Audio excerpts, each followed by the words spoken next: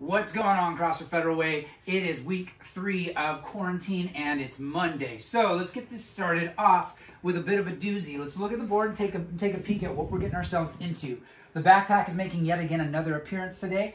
Our workout starts off with 10 backpack squat cleans, 12 backpack thrusters, 16 backpack back squats, and then a 200-meter run while wearing the same backpack. So that's going to be 4 rounds, 4 time today. And this is a bit of a doozy. It's a lot of low body. You know, we're moving, for a lot of us, it might be a little bit of an odd implement with a backpack. Be sure that when you're loading your backpack up, that you have all of that extra space taken up in here. So you're packing it with towels or sweatshirts or something to keep that weight from shifting around, especially on the back squats today, guys. Putting that bag on and then squatting with it. You can either hold it up across your shoulders and squat with that weight over your shoulders, or just throw the backpack on. What I noticed is if your backpack is big enough and that weight sits really low, it has a tendency to want to pull you backwards when you're doing your squats. So we want to make sure that our backpack's secure enough and the weight's secure enough that we can squat as best as we can. So let's talk a little bit about movement standards, starting with those squat cleans. Starting with the squat cleans, bag's going to start on the ground. I'm going to grab on both sides. Come sideways here, you can see this better. I'm going to come up and catch it in a squat, stand it up, and just cycle through my squat cleans that way. Straight into backpack thrusters. So coming all the way down and making sure I'm sending my head through my arms at the top on every rep of my backpack thrusters. Then the back squats.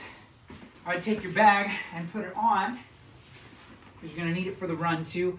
And from here, holding the straps up will keep that weight more secure on your back. And then just working at squatting to depth and back up. We've got 16 reps before we head out on our 200-meter run. Wearing that same backpack. Same idea as like running with a weight vest, guys. If you grab those handles or the straps and pull them forward to keep that weight stationary on your back while you're running, you're going to get a whole lot less bouncing around and shifting. Makes it a little more comfortable. Yeah, you don't get to use your arms when you're running, but for a lot of us, we're not going to be running very fast. And depending on the weight of our backpack, it might be even a slower 200-meter than we're used to. So that's what we're getting ourselves into. It's going to be a rough one today. But based on the fact that it's week 3 of quarantine, we're all missing a barbell. We're all missing each other. You know, I want to start off the week with something hard. Why? Because a lot of us are stuck at home right now. A lot of us got nothing else going on. And, you know, having to mentally grind through some of this stuff is actually a really healthy thing for a lot of us right now with everything that's going on. So, you know, more than anything, I just want to say thank you to everybody for sticking with this, posting scores, staying excited as much as we can about this stuff. I can't wait to get everyone back. And I know everybody can't wait to be back at the gym. So let's have fun with it.